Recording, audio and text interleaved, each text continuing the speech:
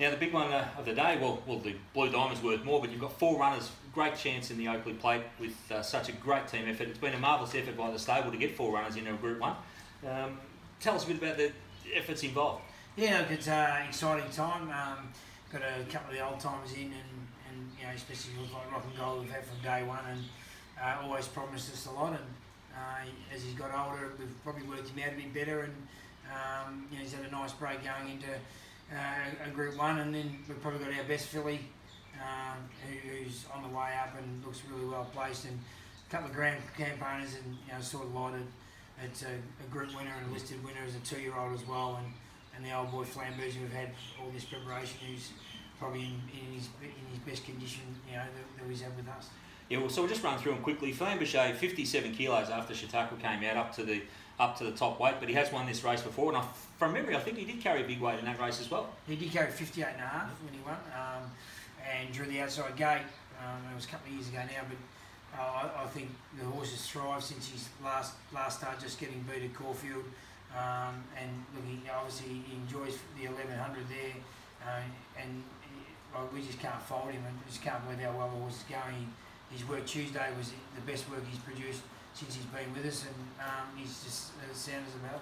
The other one from the Heskett Bloodstock Contract Racing team is sort of like new approach mare. First up, look, she's a big odds, but first up, why not have a throw at the stumps? Yeah, look, she deserves a chance. She's a Group 2 winner and won at Caulfield before as well. She's in fine condition. She went to Werribee one day, worked terrific, and her trials have been sharp. Won them all, just hasn't missed a beat, and probably underrated. She's you know, she's one of our better horses, but you know, you wouldn't know it, and she just goes out there and gets the job done. And flying Katie Mee back from Sydney to ride her, and she's got no weight, so you know, she's not without a thinkable chance. We dropped down into the lower weighted runners. Rock and Gold, look, great success down at Flemington last time out. Step up a couple of grades here, but why not give him a shot? Yeah, definitely, and we said that straight after the race. Let's give him a shot at the stumps. He's you know, he's been good for us, and you know, he's not getting any younger, but we think he's in career best form.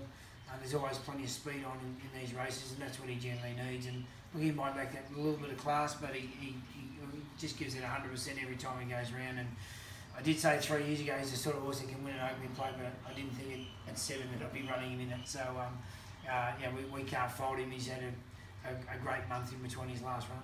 Now, Booker, the 3-year-old filly, she's already a Group 2 winner herself, an impressive winner, I thought, at Caulfield when controlling the race over 1200, back to 11, barrier 16, but great opportunity for young Benny Thompson with 51.5. Yeah, look, she's, you know, she's, as we know, we've got a fantastic opinion of her, and a terrific win the other day.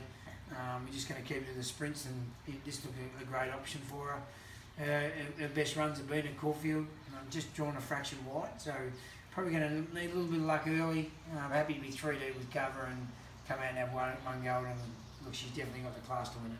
Now, trap question, of course, who have you marked on top out of the 4?